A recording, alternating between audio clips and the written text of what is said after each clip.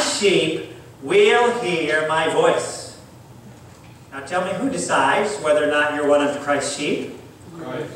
You do. That's your choice. God does not arbitrarily say, well, I'll pick that one, I don't want that one. You decide yourself whether you want to be one of Christ's sheep. Amen. When you choose to follow Jesus, you're choosing to be one of His sheep. When you refuse to follow Christ and His leading in your life, then you are choosing not to be one of His sheep. It's your choice.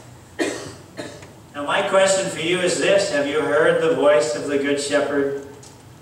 After picturing all those fallen churches in Revelation 17, calling them Babylon, there is a message from heaven from the Good Shepherd Himself.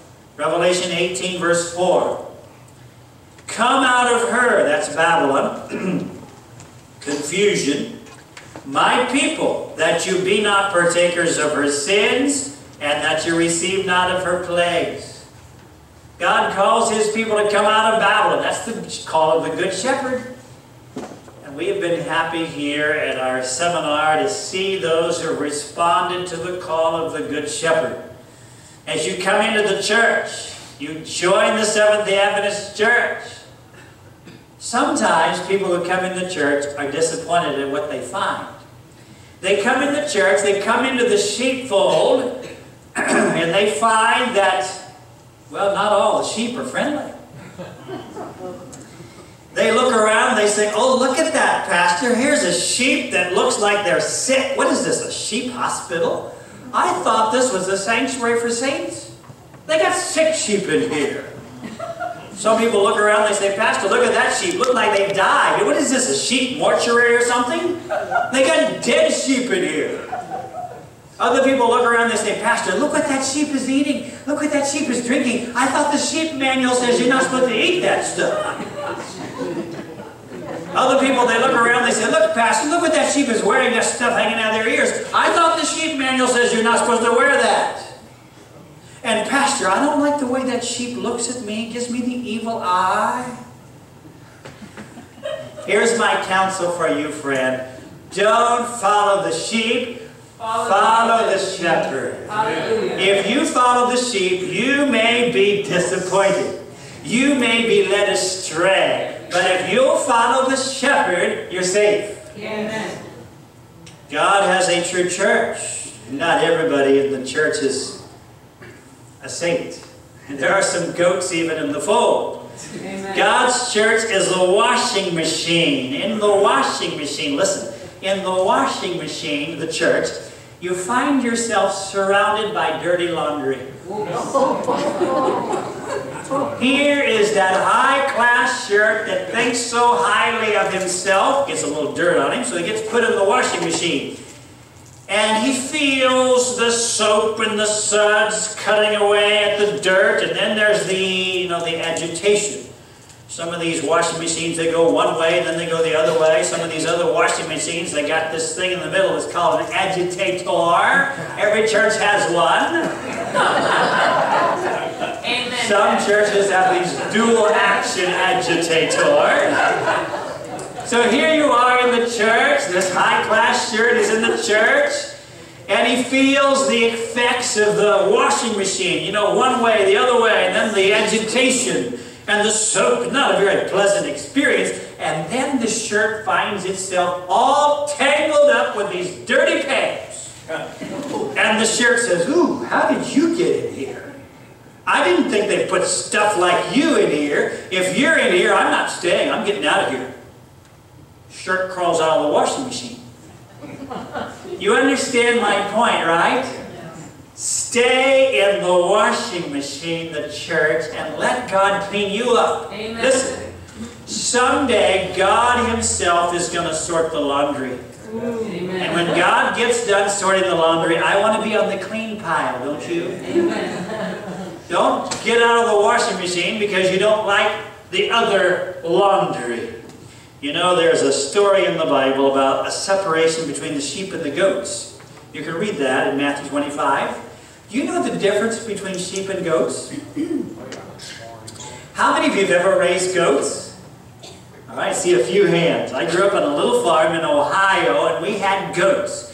And I learned that the goat is the most stubborn, disobedient, independent thinking animal of any animal in the family farm. When you tie up a goat, you put him on a tether, he's got one thought in mind. How can I pull up the stake? How can I chew through the rope? How can I get loose? You put a goat behind a fence, he's got one thought in mind. How can I get over the fence, under the fence, around the fence, through the fence? I want to be on the other side.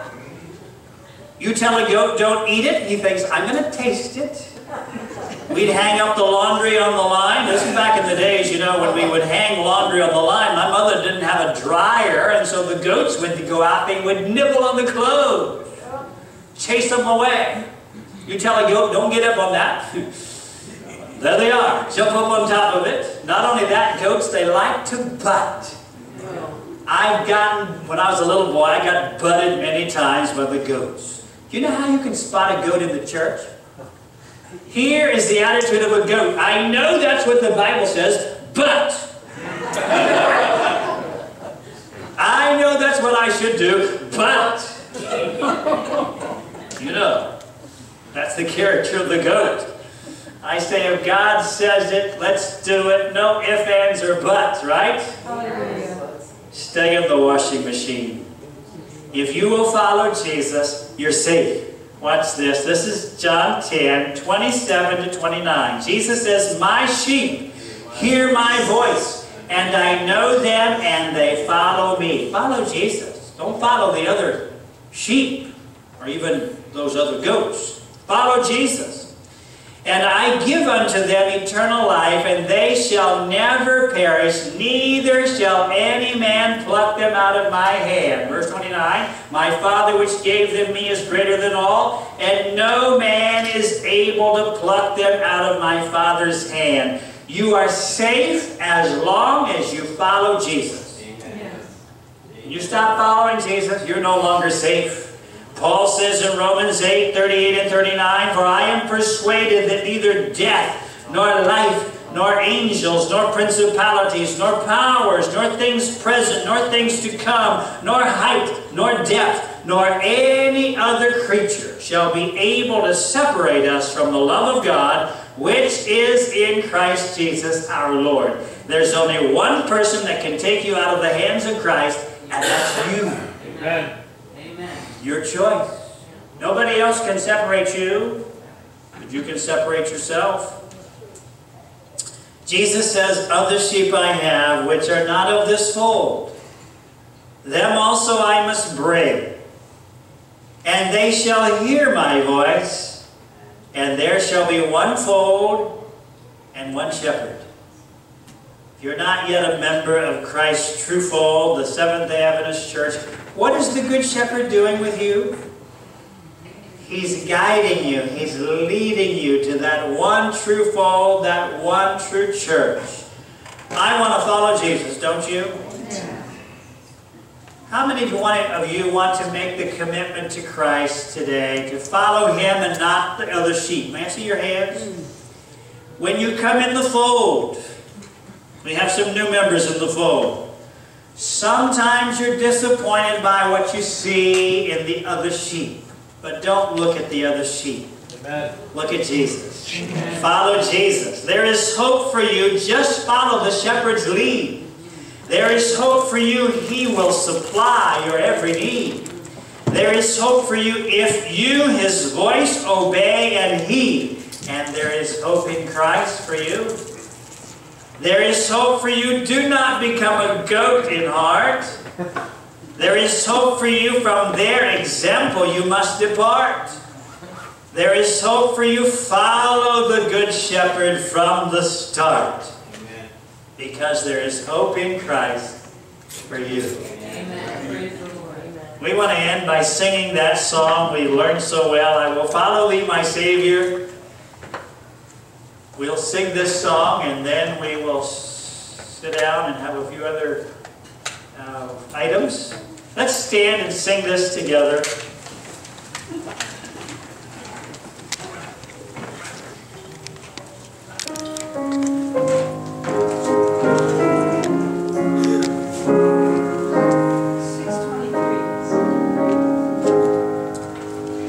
I will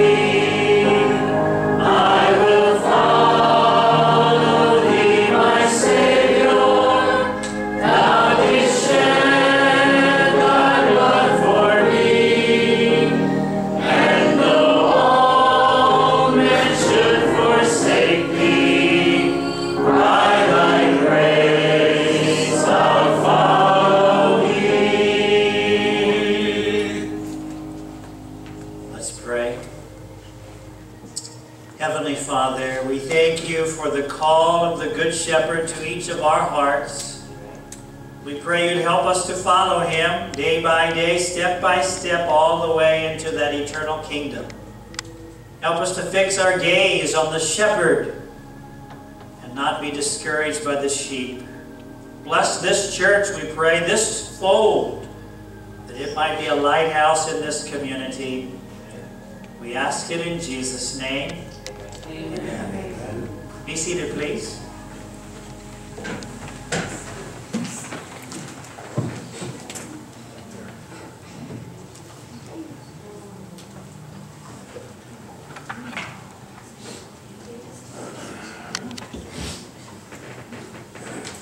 Thank you, Pastor Lowell. We're really going to miss you. Amen. We're going to invite Pastor Lowell back maybe every month, every 2 weeks. Next Sabbath for the fellowship. Next Sabbath for the fellowship. Amen.